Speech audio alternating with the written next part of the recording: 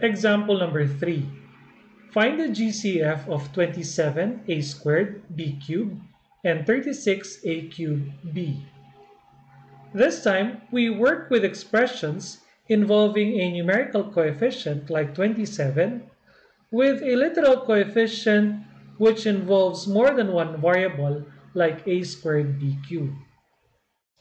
Just like in the previous examples, the first step is to factor each number into primes and write the variables with exponents in expanded form. So, we first express 27a squared b cubed in prime factorization form using the factor tree method. Starting with 27, we can decompose 27 into 3 times 9. 3 is already a prime number, so we stop decomposing it and continue further decomposing 9 into 3 times 3. These are also prime numbers now, so we stop here. Therefore, 27 is equal to 3 times 3 times 3. The literal coefficients, starting with a squared, can be decomposed into a times a. In the same way, b cubed can be decomposed into b times b times b. Putting all of this together, then the prime factorization form of 27a squared b cubed is 3 times 3 times 3 times a times a times b times b times b. Moving on now with expression 36a cubed b. 36 can be decomposed into 4 times 9. And 4 is the same as 2 times 2.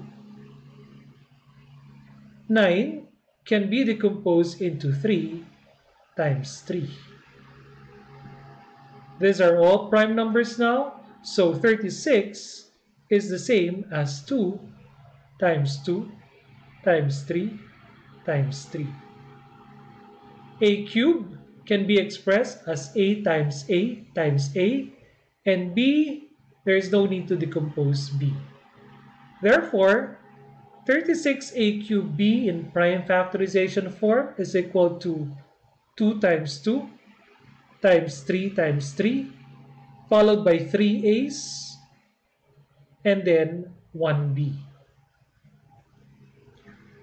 Now that we have decomposed, or we have expressed the given expressions in prime factorization form, the next step is to identify the factors which are common to both expressions.